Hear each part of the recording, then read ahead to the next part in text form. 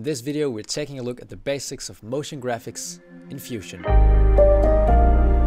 Right, to get started, the first and most important thing, open Resolve. In Resolve, create a new project.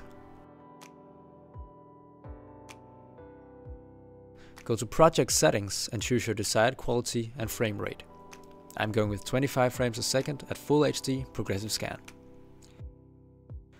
Now go to the Timeline tab and choose a new timeline. Create the timeline as you desire. Now open the timeline and the effects library. Go to Toolbox, Effects and drag the Fusion composition onto your timeline. Now we can get started with Fusion.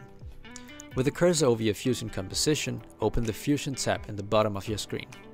In this view there are four main things to worry about. First, the Nodes window. This is where all your inputs are created. This is equivalent to the layers in After Effects or Premiere. To get started, make a new node by pressing Shift and Space on your keyboard. I'm making a text node.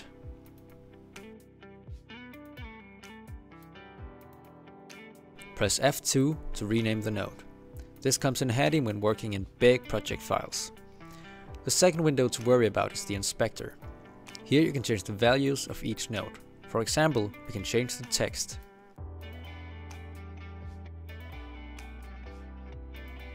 But the question then stands, where do we see the text? The third window to worry about is the preview. Choose your node and press 1 on your keyboard to preview it in the respective preview 1. Press 1 again to turn it off. Press 2 to preview it in window 2 or click the buttons under the node with your mouse. The last thing has to do with animation. I'm going to animate the text size. Choose your endpoint and create a keyframe. Go to your out point and resize the text. Now we have an animation.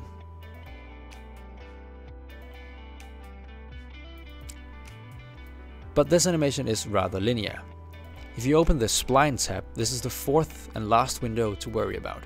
Here you can zoom in and out by holding Ctrl and using the scroll wheel on your mouse. In Spline view you can change the velocity and value of each keyframe. Let's make the animation smoother by slowing it down in the start of the animation and slowing it down in the end of the animation. There we go. Now if we parent that node to the media out, we have our animation in our timeline.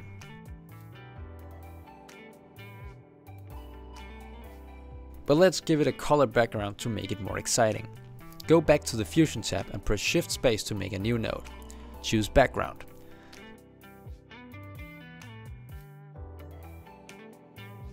To display the text on top of the background, make a merge node and use the background and text node as inputs for the merge.